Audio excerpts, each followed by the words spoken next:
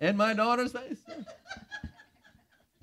Well, she'd never seen me play it either until now, and then I went, gotta keep playing, and she lost it. Reminded me actually of VeggieTales. I just want to let you know that that is live on the internet right now. Oh, goodness. All the folks in the whole wide world that watch this stuff have just watched it. Amen. We're going to be famous, Maggie. Yay. Well, Bloopers. What's that? Bloopers. Bloopers. That's not a blooper.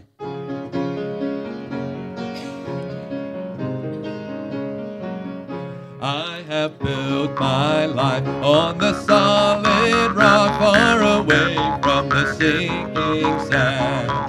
And I cast my eyes to the home that waits on the banks of the promised land. There's a song of praise that is lifted there by the saints and the angel band. And I long to go and to join the choir on the banks of the promised land. Hallelujah, what a morning when I reach for that nail-scarred hand, and I'm led from grace to glory on the banks of the promised land. That's for my bluegrass buddies. Amen. Every grief and pain that has bound me here, Jesus knows and he understands.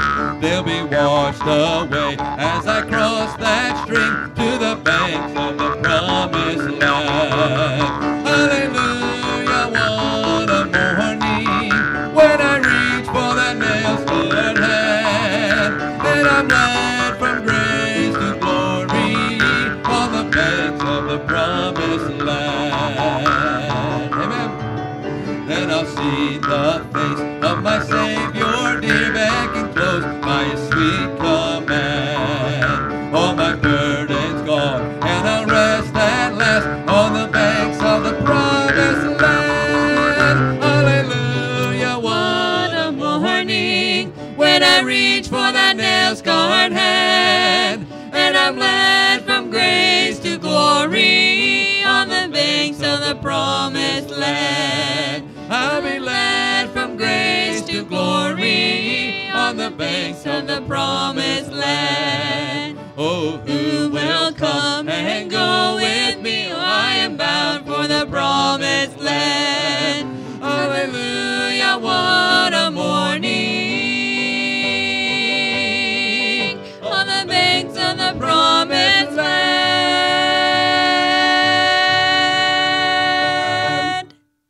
Amen. Something a little fun there, amen. Thank you, Maggie. Yay, she says I'm done.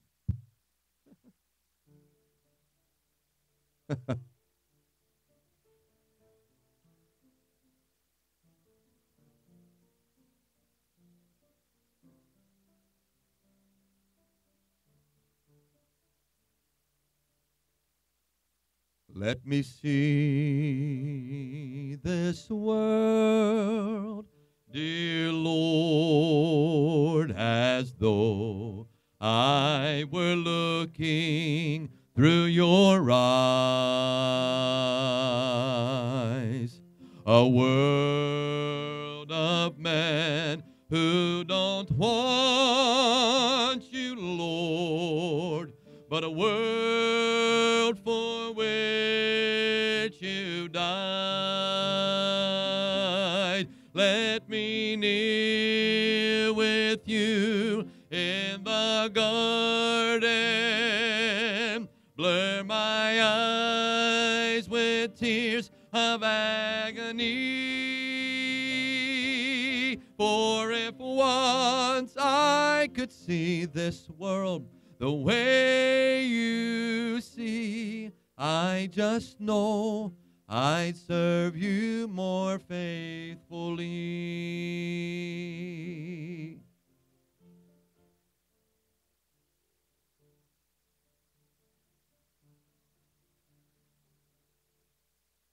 Let me see this world, dear Lord, through your eyes.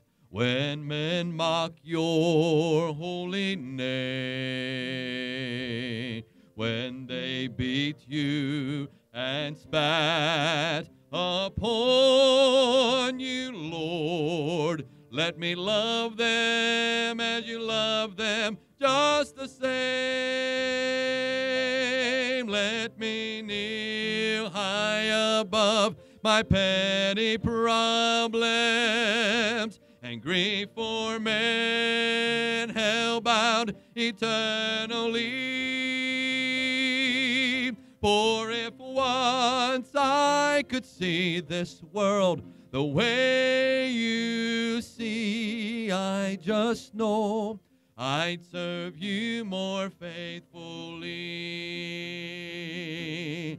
For if once I could see this world the way you see, I just know I'd serve you more faithfully.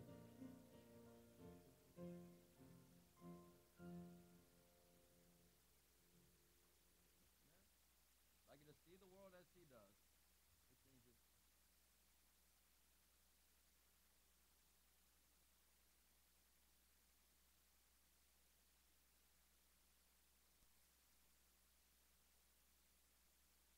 I'm one of these guys. I've got messages in my Bible. The Bible says that a preacher should always be ready to preach. Amen. And sometimes us preachers make ways to preach. Amen. Because we just think it's a good thing.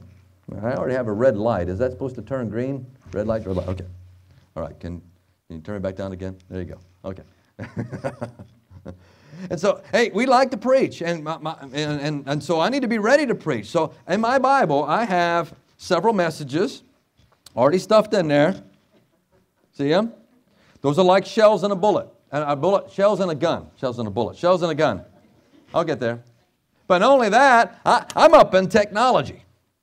I'm way up on in technology. I've got my sermon outlines on my little tablet.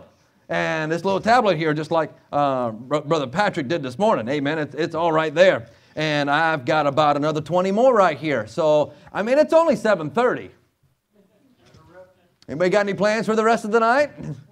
No? Amen. Go on, Brother Haltzclaw. Amen. I don't see any youngins around, so nobody has to go to school tomorrow. Amen. Wow. Praise the Lord. Well, God's been good to the Haltzclaw family, and praise the Lord. Thank you so much, church, for taking the Haltzclaws on as one of your missionaries. And I want to give you something tonight that'll help you, be a blessing to you, an encouragement to you individually, but also as a church. You know, when we travel and we go to different places, one of our ministries that we do is one of help. How can I help the church? Well, tuning the piano is okay. Praise the Lord. I did learn how to do that, and that's wonderful. You know, tuning a piano, that can cost upwards to $150 in some places. It really can. And so to bring that to a church and say, no, bro, I'll take care of it. I'll fix the little problems for you. No problem. No charge, nothing. Just let me be a blessing. Sound systems, I learned how to do that through time, just doing it. And I went to a couple different schools for it. But it doesn't mean that I know everything. They're coming out with everything new. I was doing everything analog. I mean, everything knobs and buttons, amen? Now they're doing everything digital. So I have to relearn. Amen? Yes, you can teach this old dog some new tricks. But that is temporal too. Piano's temporal. It will go out of tune. It will go out of tune, amen? By this time, in 6 months, it'll be out of tune again. When everything changes. Yeah, especially when you drop a tube of arthritis cream in it. Yeah. Yeah. Let alone all the pens and pencils and stickers and all that things. I found another pen. Hey, I even found a squirrel's nest in one. In India, there was a squirrel's nest in one. A mouse nest in another one. I was in a farm country. And so you never know what's going to be inside there. You know, I haven't found any gold or rings or anything like that yet. But I'm still hunting. Amen. I'm still looking. But that's temporal. Setting the sound system's temporal. All these things, because they break, you know. And anything that I can preach to you and be a blessing to you, my prayer is that when I preach something to you, as any preacher preaches something to you from the Word of God, it'll be something that will catch your heart just so. Something that will catch your heart just so. And I was looking at something earlier about a preacher that was preaching and how that God used another preacher to preach on a certain topic. And that certain topic catch fire and catch hold of that individual. For that individual then to give their life not only to Christ, but to ministry and to pastor. Missionaries, as we come in, we strive to get something, set something on your heart, set it on fire for missions and missionaries. And my friend, that's what our desire is. But most times, sad to say, most times it just gets out there and, well, that was a good message. Thank you very much, Brother Haltzclaw. Who was here last week? That coleslaw guy. He was here last week. What did he preach on? I don't know, but he played a kazoo. And he goes to taverns. Yeah, you're going to memorize those two things. Amen. But no, I want to give you something that can help you. Yeah, what's the old saying? The old saying is, you can give a man a fish for a meal for a day. Teach him how to fish, he can have a meal for life. See? So I want to give you something for life. I want to give you something that'll help you, church. Help you right where you are. This is something that you can do. And it's out of the book of Acts. So if you turn to the book of Acts, I want to share with you just this little portion of the life. I've done a full study on the life of Barnabas. On the life of Barnabas. Pastor, I don't know if I'm still the jury is still out on me if Barnabas was actually the disciple. Barnabas. Something to think about. So he's mentioned later on as an apostle. And his name kind of goes along the lines of one of the apostles that was joined unto, but that's another study altogether. The jury's still out for that one. But I did a complete study. So this is message number 2. The first message begins in Acts chapter number 4. In Acts chapter number 4, we find this passage of Scripture about who Barnabas, as we see him show up on the scene. Other verses may tell us otherwise, but here in Acts chapter 4, we definitely see this. We see this. And the church was going, and a lot of people were being saved. The 2 massive revivals happened. Can you imagine? When Pentecost, we call them by name, but actually there were revivals and people got saved. Amen? People got saved. Hey, 3,000 got saved in the first one, and 5,000 got saved in the next one. People were being saved daily, such as should be saved, and baptized and added unto the church. That's 5,000 plus 3,000, that's 8,000 plus. Amen? Could have been upwards of 10,000, 20,000 people that are already just getting saved. But they had needs. Many of these folks had needs. And people were bringing offerings unto the church and laying them down at the apostles' feet for distribution among those that had need. But look at verse number 36 and 37. It says, and Joseph, who by the apostles was surnamed Barnabas, which is being interpreted the son of consolation, a Levite, and of the country of Cyprus, having land, sold it, and brought the money and laid it at the apostles' feet. Barnabas. Barnabas. He saw need. He saw a need. He had land. That was personal. He sold it. That's sacrificial. He brought the money. Amen. He brought the money to them. That's complete. And he laid it at the apostles' feet. That's in humility. So he gave. But that's Barnabas. It shows us who he is. Barnabas wasn't his real name. His real name is Joseph. But by the surname given unto him, Barnabas, which is being interpreted, the son of consolation. A consolation means a help. Consolation means an encourager.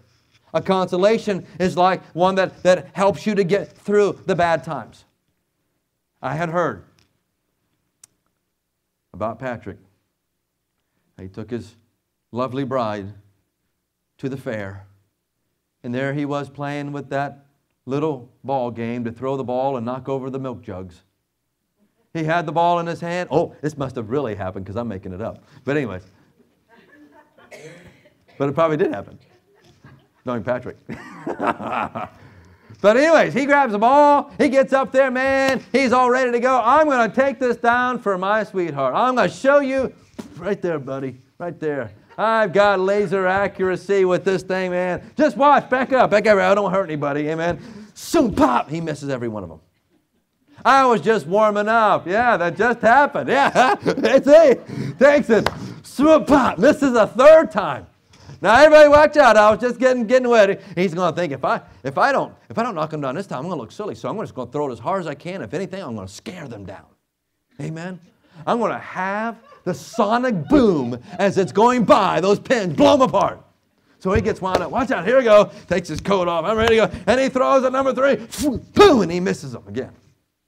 So what does the man do? He reaches over there and grabs this $1,000,000 for $1 toys. Amen? Get 1,000,000 of them for $1 toys. You grab this little cutesy little doll. And you go, here, honey, this is for you. I want it for you.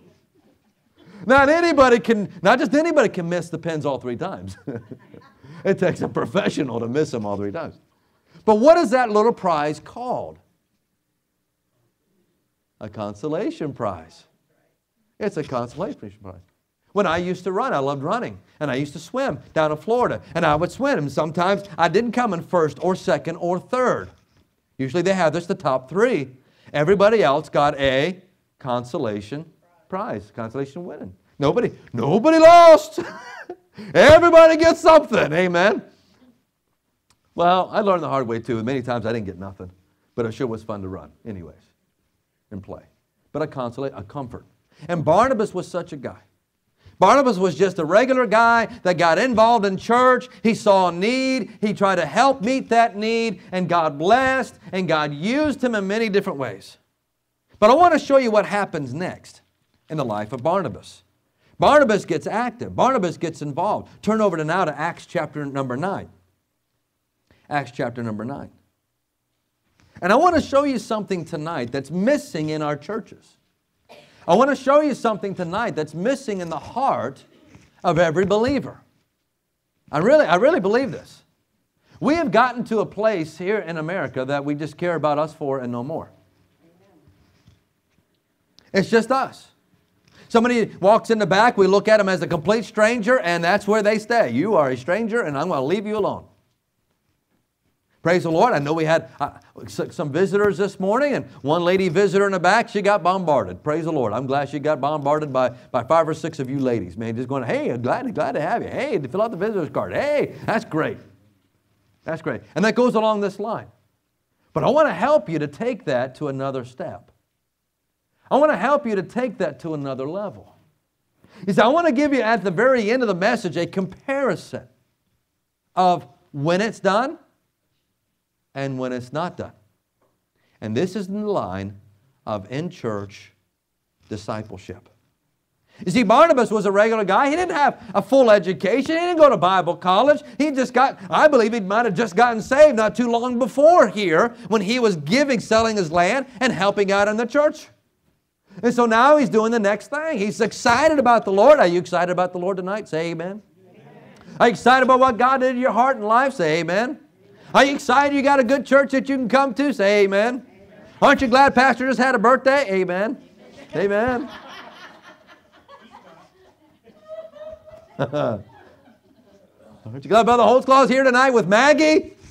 Amen. No, not me, just Maggie. Amen.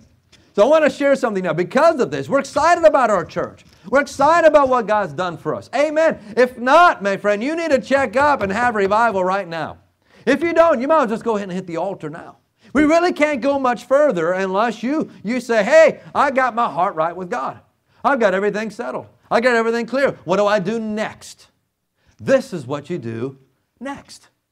You go out and you bring them in. And that's what Barnabas was doing. Here in Acts chapter number 9, let's look over now in verse number 26. Basically, the first part of chapter number 9 deals with Saul getting saved. He sees the light. Amen. Another little bluegrass song. I saw the light. I saw the light. Okay. He gets saved, but we know who Saul was before. Saul was one that was committing people to prison. He was carrying them off to be put to death, to be martyred for their faith. He was seeing them, as he saw Philip being stoned to death. He held, not Philip, Stephen being stoned to death, holding on the cloaks thereof, while the Jewish men stoned Stephen to death. He was there. He saw it all. And on the road to Damascus, he saw the light and he got saved. And so now he's come back. But he's not the same. He found Jesus. But let's see what the response was from the church when he comes back. Verse number 26. And when Saul was come to Jerusalem, he assayed. Assayed meaning he desired, he questioned, he had a heart burning to join himself to the disciples. But they were all afraid of him and believed not that he was a disciple. Did we pray yet? Good. No, we didn't. So let's pray, because that's what we're going to talk about him being a disciple. Heavenly Father, Lord, we love you. We thank you, Lord, for tonight. Lord, help us have some joy tonight, but dear Lord, also to accomplish much for you. We love you. We praise you. Lead us in Jesus' name. Amen and amen. And so Saul was come to Jerusalem. He desired to join himself with his disciples, but they, the disciples, were all afraid of him and believed not that he was a disciple. So what is that, Brother Haltzclaw? Well, maybe you can picture somebody in your mind, a undesirable. Maybe somebody even from your past, undesirable. Someone that had been a crook and even to vandalize, even things upon the church. Does that happen? It does happen. It does happen. Today, it happens. And you know this guy, but no proof, but you set cameras up, but he's all done these kind of things, and you know that if this guy shows up, he's up to no good. He's up to no good. There was nobody any more of that line than Saul, because he was always up to no good. And if that person walked in the door, pastor may walk off the platform, Patrick may meet him back, some of the other men may meet him at the door and say, I'm sorry, sir, you are definitely not welcomed here. And there's a time for that. There's a time for that under church discipline. There's a time for that when you know it is a life-threatening danger. And that's what's happening here. Saul was a life-threatening danger to the church. At least he was. But nobody wanted to do anything with him. But can I tell you something? That's in an extreme case. But I wonder how many folks walk in the door in the back. We don't really know who they are. They're good people. We just haven't met them yet. And they come walking in, and we still treat them as if they are public enemy number one.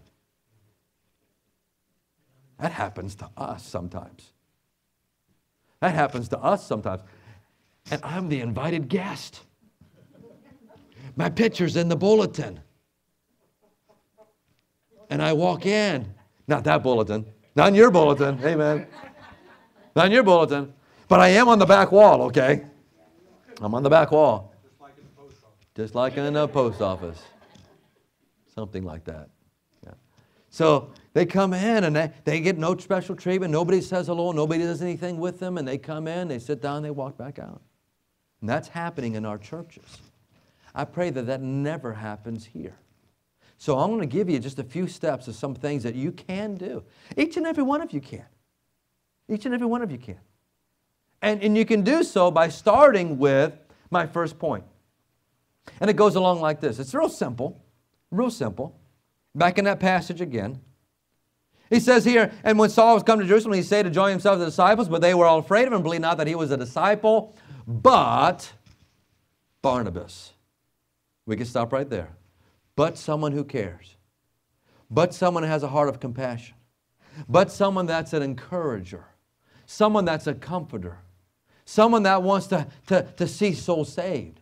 Someone that wants to see their church grow. Someone that has that heart looking out for the church, but also looking out for the cause of Christ. And that ought to be each and every one of us. But Barnabas. And I pray that's you. But what did Barnabas do? But Barnabas, he says. But Barnabas took him.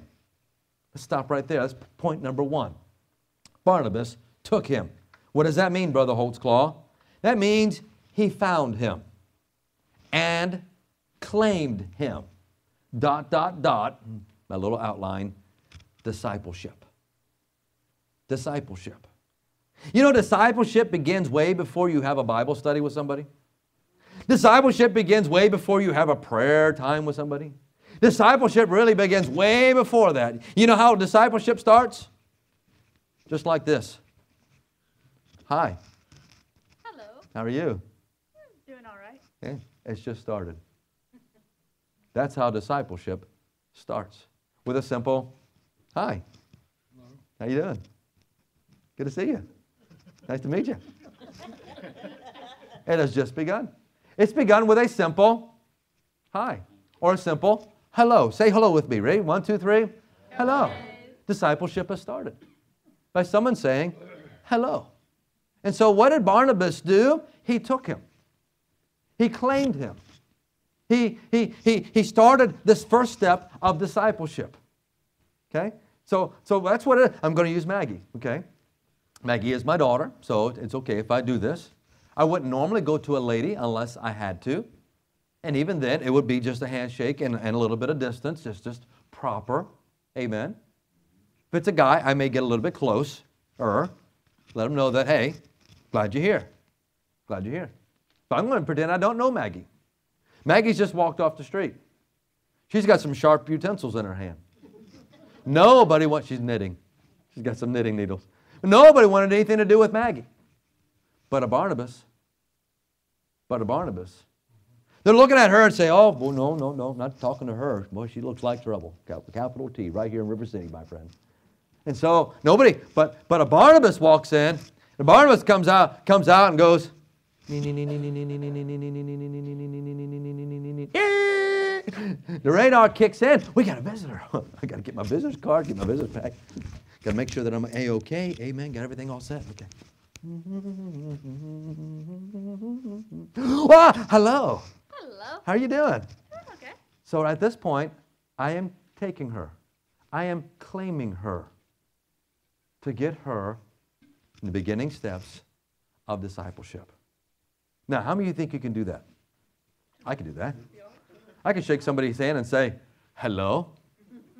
But to do more than say hello, Barnabas took means Barnabas said, at this moment, I'm going to go out of my way to get to know this one a little bit more. I've claimed this one. This one's mine for today. Maybe even more, if the Lord opens that door of opportunity. Okay? You with me? But I'm going to stay with this one. I took this one, and I claimed this one. That's pretty simple, is it not? How does it all start? It starts with a hello. Absolutely. Secondly, I want you to see, and Barnabas took him. He claimed him. He found him, discipleship. Then it says, and brought him to the apostles. He brought him. He took him and then brought him, meaning he befriended him and showed him. ... Fellowship. Fellowship.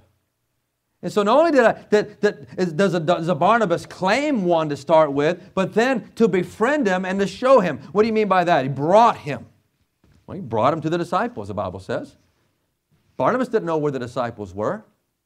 And this young lady, she's new to the church. She's just walked in through the door. She came to the front and sat down. She feels comfortable. Maybe she likes music and things like that. And so she got comfortable in a comfortable area. Nobody's sitting with her, but I claimed her, and I said, hello, nice to meet you. Glad to have you. My name is Tim, and yours? I'm Maggie. Hey, Maggie, glad you came today. What you making there? That's so nice. A hat. Wonderful. Praise the Lord. Well, this is your first time here, right? Because it's been, or was it the first time in a long time? Because I haven't seen you here in forever. I'm one of the church members here. And again, hey, do you know how to get around our church? No, not yet. You know what most ladies are looking for, especially when they have children when they come into a church? The nursery. That's one. What's number two? The bathroom. How do we know where both are? Without someone to give them a map. You follow the smell. Here's my statement. Here's my statement. Be that map. You be that kiosk. You be that welcoming committee. You be that one. So what does a Barnabas do? Not only does a Barnabas claim, can you put that down for me? I want to show you something. Do you happen to know where the restroom is, Maggie? No. I do. Let me show you. Come with me.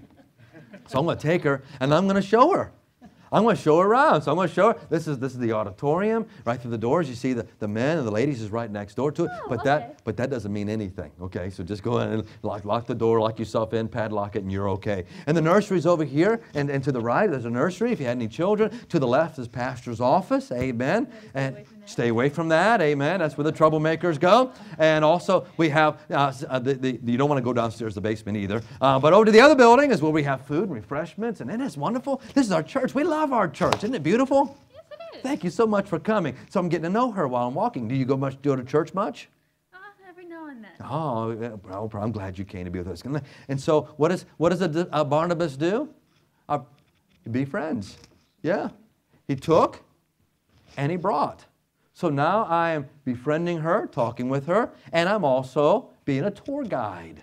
That's a good word. I'm a tour guide. She doesn't know where to go. Come back up, Maggie. Come back to your pew. She doesn't know where to go. She needs an official tour guide.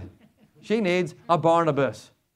So now I've showed her around. I've told her about the church and things like that. I've showed her. So not only am I showing her, here's my third point. And there's some other things I can show to her. I can show to her the pastor. I can take her to show the pastor. If a stranger walks in, there's no photo out front to say, this is our pastor. Praise the Lord for that. We want people to come. I lost that support. Amen. Oh. Can I tell you something? But most people don't know who the pastor is. Even if there is a picture, they don't know where he's at. But I can show her where the pastor's at. Being a lady, I want to show her pastor's wife and get them connected one way or another to be friends. And if there's somebody that's similar to what she's doing, I want to do the same. I want to show her around. And so which brings my third point. So my first point, he took discipleship. He brought fellowship. Thirdly, he declared. He declared. The Bible here says, in that same verse, he brought him to the disciples and declared unto them how he had seen the Lord in the way, how that he had spoken to him, and how that he had preached boldly at Damascus in the name of Jesus. You see, he declared unto now the disciples on her behalf. So Barnabas testifies for the visitor, declared to testify for him, comma, credibility. Credibility, ... kinship. So we've gone from discipleship to fellowship to now kinship. It's as if we are connected.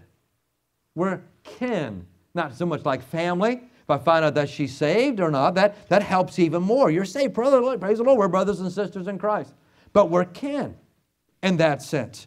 Or we have now slowly developing a kindred spirit. A kindred, a same-like spirit. So I'm meeting her, I'm showing her around, and I get to know her a little bit better. And go ahead and stand with me, Maggie. And so I'm showing, hey, that's somebody I want to introduce. You like music? Let me introduce you to our piano player. Well, she loves to play. This is our piano player. Hey, this is my friend Maggie, and I just met her this morning, but she's happy to see. Any other time, Maggie was up by herself.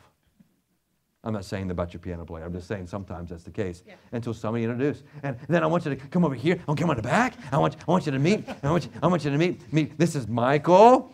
Hello. Michael's our usher. This is Michael. And I got Patrick, Patrick's wife. They're a sweet couple. Amen. Praise the Lord. And these kind folks back here, I know who you are, but I don't remember your names. Amen. Go get me in trouble. That shows that I'm not a member here, but I should know. Amen. This is our pastor and the pastor's wife. Amen. And so glad to have. And so this is Maggie. She's my new friend and all that. And so now what am I doing? As I am introducing Maggie, she has now become your friend. How did she become your friend? Because she's going around on my name. I'm giving her credibility to a point. So now when you look at her and she's like, she's a stranger. She's a stranger. But after I walk up and introduce, oh, that's Brother Haltzclaw's friend. It's a big difference. It's a big difference. Thank you, Maggie. Thank you, Maggie. The crazy one. So if you can, and when anybody walks in the back that's visitors, they're fair game to not only to get to say hello to them and shake their hand, but also now lead them around. Tell them about your church. Tell them about your pastor. Introduce them to your pastor. Introduce them to your friends. Introduce them to the church family. There's got to be somebody in this room that has something in common with that one person. You would think. But until then, be all things to all people. So you like to knit. I don't knit. But I can say, that looks really neat. That looks really interesting. You're going to have to show me how to do that one day. And she's, Just at knitting needles. oh, she's at a knitting needle. She can teach me. I might do that if I was really striving to become her friend. And so I'm making that connection. I'm showing her around. I'm giving her credibility. Can I tell you two things are happening? I pray two things are happening. One thing, your comfort level is going back up again because you have a visitor that now you know who that is. It's not a gossip thing. This is not, well, I just need to know. No, this is something that we're trying to put the family together. And someone who walked in the back door just may be the newest member to our family. Amen. But we won't know until someone says, hello. Hello. And so now she's Brother Haltzclaw's friend. How long has Brother Haltzclaw known her? 5 minutes. Brother Haltzclaw's just that way. Well, we all ought to be that way. We all ought to be that way. And so now everybody knows. So she now has some credibility. Paul had no credibility. Paul had the credibility of being a killer. Of being one that took the Christians to kill them. But it took a Barnabas, a true Barnabas, the heart of a Barnabas, to even give Saul to the apostles and disciples. But not only that, for them to accept him. And they do. Because how did he get to this point? Because my next point is, not only did he took him, discipleship, brought him, fellowship, declared him kinship, but spoke to him. Spoke to him. And he said, I spoke to him, and he shared with me these things. Meaning to listen to him. To listen to him. ...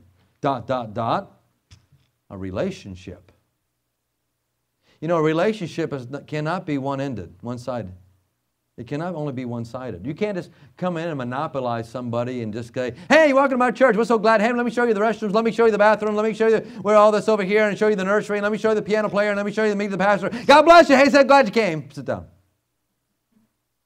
No, that's not, that's silly, Brother Haltzclaw. I know, but we do it. But we can do that. Well, the next thing is to get to know, is to chat with Maggie. Find out who she is. Find out, do you work, Maggie? Do you like to travel? Do you how'd you get here? How'd you find out about the church? And you get these answers too. Hey, that's wonderful. Hey, we found it on the internet. Chalk it up to the internet. Let's get more stuff going on the internet. We found it in the newspaper. Great, put it on the newspaper. Hey, I got a gospel tract that I found that somebody left at the restaurant. I'm a waitress. Well, hallelujah. I want to keep putting out gospel tracts for the waitresses. Whatever the case may be. But you won't know that until you take the time to really sit and to talk with them. And so, Brother Haltzclaw, by the time I get in and all that, it's time for the church to start. Okay. So come earlier. Just for the purpose of waiting for someone that may be your bestest friend in the whole wide world that you just haven't met yet. May just walk in the door. But you came in late. But how about staying a little later after it's over? And to talk. Stay a little later. So I can't come early because of this, that, and the other. Can you stay a little later? Well, I just can't because I'm too busy. Absolutely. You're just too busy to be a Barnabas. But my friend, all a Barnabas is a servant. A servant that's given his heart and life to serve. But here's the last point that I have for you. It says here, and when. Then, it says, when the brethren knew. Verse number 30. When the brethren knew they brought him down to Caesarea and sent him forth to Tarsus. Then had the churches rest throughout all Judea, in Galilee and Samaria, and were edified and walking in the fear of the Lord and in the comfort of the Holy Ghost were multiplied. Were multiplied. We give it on that multiplied word next. But here they sent him. They brought him in, they listened, and then they turned it back around and gave Saul some instruction. They gave him some help. They partnered with them. A partnership is my last ship. A partnership. Later we find that Saul is up in Tarsus, and Barnabas is now sent up to Antioch. And at Antioch, Barnabas needs some help. Who does he call? Does he go down to the others down in Jerusalem? Hey, I need help. No, he calls up his disciple Lee. Amen? He calls his disciple up. Hey, Saul, can you come help me in Tarsus? And Saul comes down to help him in Tarsus. And Saul grows. He grows in the Lord. He's an active part in the ministry now. He's active in it. And then the Holy Spirit comes and says, separate unto me Saul and Barnabas for my work. And they go off into the mission field. They go off starting churches. They're the first sent missionaries out of the church. And the name instantly changes from Saul to Paul. And also in order, up until that point, it's Barnabas and Saul. But during their first trip, the names flip. And now it's Paul and Barnabas. You know, when you do a study and you see names and listing of names, most all the time, the first name mentioned is the most prominent one. You look at the list of the disciples. Peter, James, John. Peter, James, John. Peter, the one that keeps putting his foot in his mouth, but he's always the leader. Peter, James, John. But it was Barnabas and Saul. But when the name changed, it became Peter, Paul, and Barnabas. You see, it took someone to come and to work with them. It took someone to encourage one. It took one to partner with one. It took one to befriend one and to get to know one, to get them to the church, but not only get to the church, but to get them involved and get them acclimated and get them moving forward. For my friend, we need the church to be multiplied. We need the moving and the comfort of the Holy Spirit in church. Amen?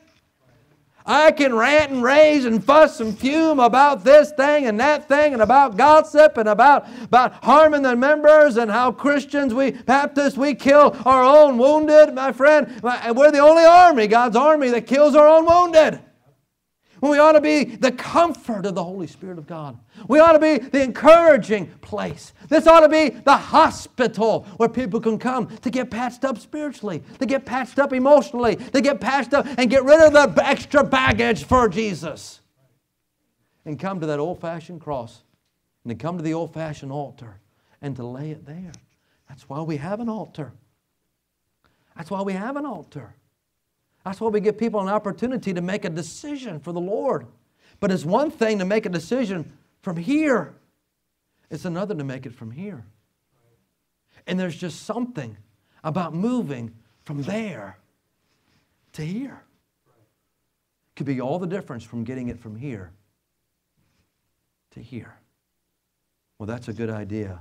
Oh, that's emotionally charging. Well, I really need to do something about it. And my friend, as soon as we have the invitation time, you come to an old-fashioned altar, you've already put your foot into practice of what God's already worked upon your heart to do. But if you don't let the feet move of what God's told you to do, then it takes some extra doing to get it moving again. And the old saying, strike while the iron's hot. And that's how it is when a visitor comes. A visitor walks in the door, they don't know what to expect.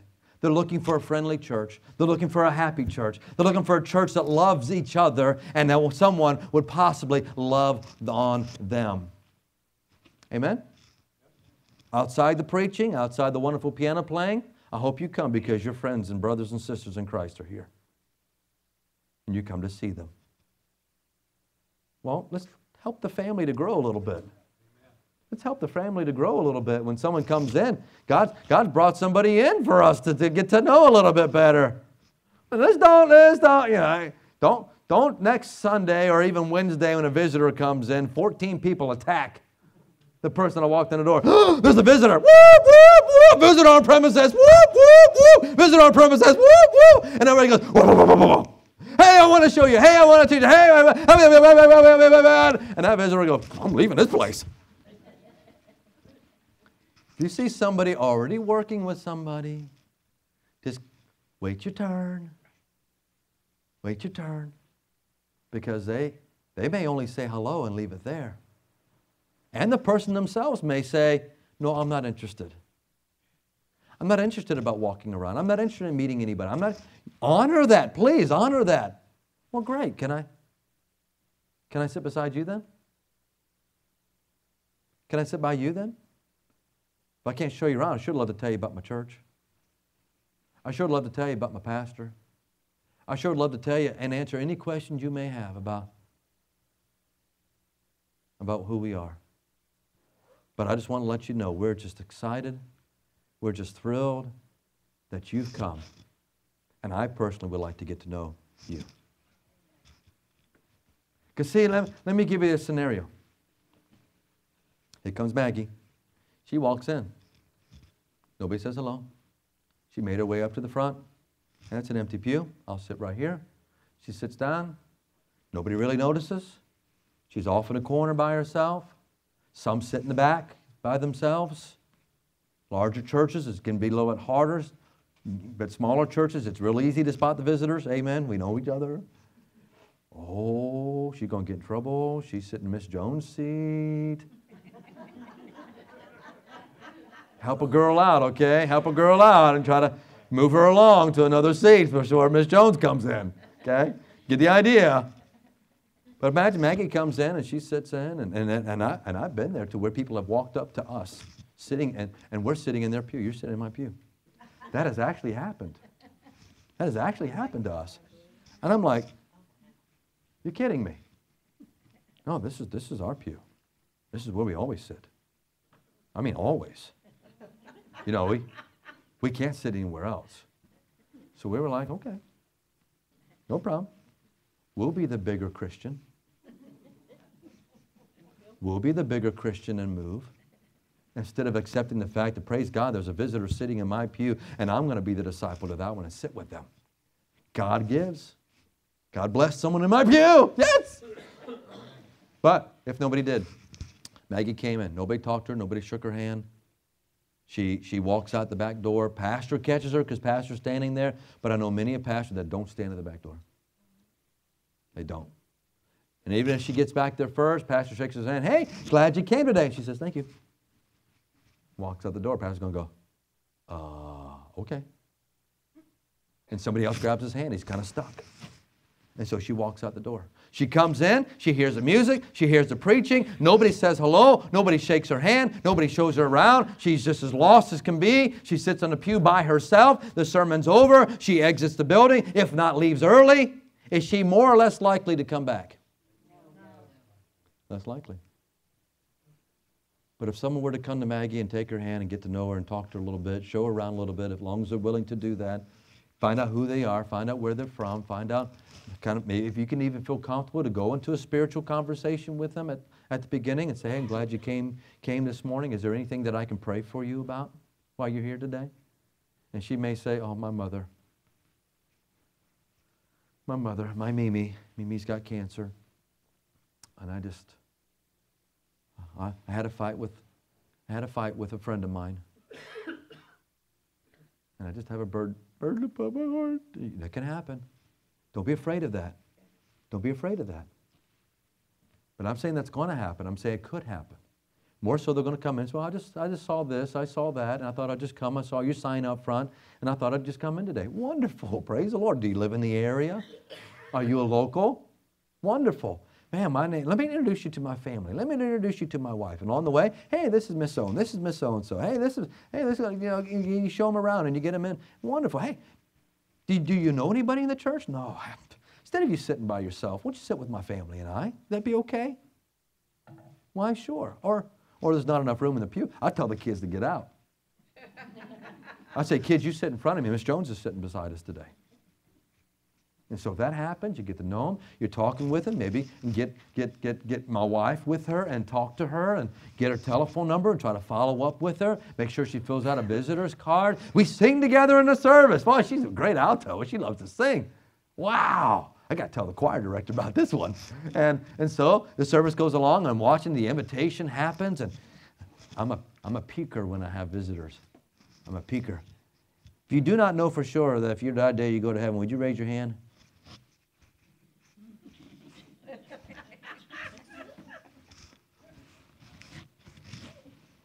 You know, see that hand go up? I'm going to go, thank you, Lord, thank you, Lord, thank you, Lord. And then I'm going to reach over and I say, hey, I'm going down to the altar. Would you like to come with me? Nothing imposing. You didn't ask her if she died today, she'd go to heaven. Sometimes you may say, hey, wouldn't you like to be saved today? And they may say, yeah. Is it easier to come by yourself? Is it easier to come down with somebody with you? And so she may come. She may get right. We may talk about what's burdened upon her heart. We may pray that special prayer request. Hey, let's go forward. Let's pray about your mom. Let's go pray about your family. Let's go pray about your friend. Let's go. Come on. Come and pray with me. Okay. And you walk down and now you're praying together at the altar. You're making a connection. She gets up. She leaves. Hey, Maggie, so thank you for coming. Introduce her back to Pastor again. You see, you walk her out to her car, and she gets in her car and she leaves. Is she more likely to come back or less likely to come back? More.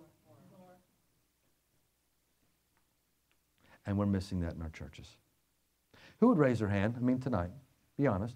Who would raise your hand and say that you want to thank the Lord by raising of your hand to say that there's been a Barnabas in your life to help encourage you in your spiritual growth? Amen? There's been somebody. Beyond the pastor. I mean, often it's the pastor from the pastor's encouraged. Well, I mean, somebody else. Like, for me, it was my dad.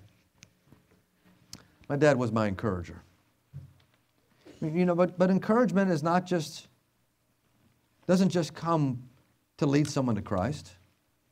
An encourager also helps those which have been saved for a long time. We get to know each other. We get to know each other's countenance. You know when somebody's down. You know when somebody's having a bad day. You know when somebody's lost their arthritis cream in the piano. You can tell. And so instead of going up and saying, hey, what's going on? You walk up to them and say, hey, I'm praying for you today. I'm praying for you today. That's what brothers and sisters in Christ do. Sisters in Christ do. So, hey, let's become more like Barnabas. Let's become more like Barnabas. And don't just say hello and shake hands. Try to take another step. Try to involve them just a little bit into what you call your church home. So with our heads bowed and eyes closed tonight, all across the room, I pray that helped you. But I want to give you a thought. A thought. First of all, are you saved? Are you born again yourself? Number two, are you right with God? Are you right with God right now? Do you know for sure that if God called you up to heaven, that you'd have that as clear record as you could have with God? If not, my friend, we need to get things right. That may be what's hindering you from being that Barnabas. You've got things that you need help with. My friend, tonight, I just want to be a help. I just want to be an encouragement. Why not tonight? Come and lay that burden on the altar. Why not tonight? Cast every care upon him, for he careth for you. Let us be a Barnabas to you tonight and to each other. Maybe tonight, sister, you know of another sister that's hurting tonight. Why don't you go to her and pray for her? Brother, you know of another brother that's hurting tonight. Why don't you step out and go pray for them tonight? And let's keep our eyes open. Let's keep our ears open. And let's all strive to be a Barnabas to each other, but also a comfort and a help to those which come fresh and new. Dear Heavenly Father, Lord, we love you. We praise you. Pray that you lead us tonight.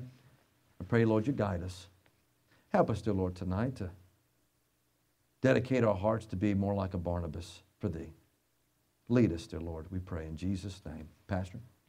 With head bowed, eyes closed. Janice, you don't pay an invitation hymn. Maybe you just need to rededicate yourself to be a Barnabas. Maybe you used to be a Barnabas, used to be a helper, used to encourage, and something stopped you. Why not just tonight come to the altar? If you can't kneel, the front pew, sit, and just rededicate yourself to be a Barnabas, to be someone who cares, an encourager. Janice is going to play. If you need to come, you come quickly.